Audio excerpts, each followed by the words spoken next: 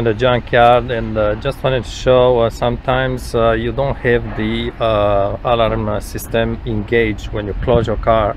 The reason is there are several switches, one of which is on the trunk latches, on the hood latches. You also have the switches on the doors and the trunk latches. Now on the most of the times, I think, well, quite often times, it's the hood latches that have a micro switch that needs to be secured to engage the alarm system. And that guy, as you look at the car, I think it's all models, is going to be on this side of the car, left side of the car.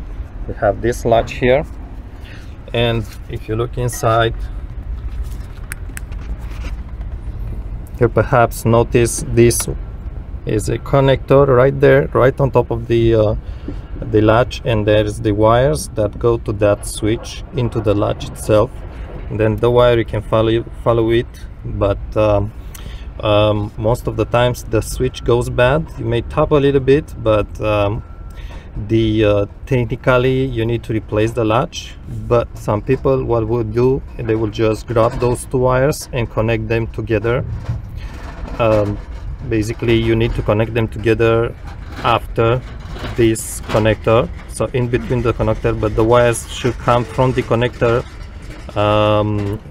just touching each other, and that will tell the car that switch is always on, just like the hood is always closed.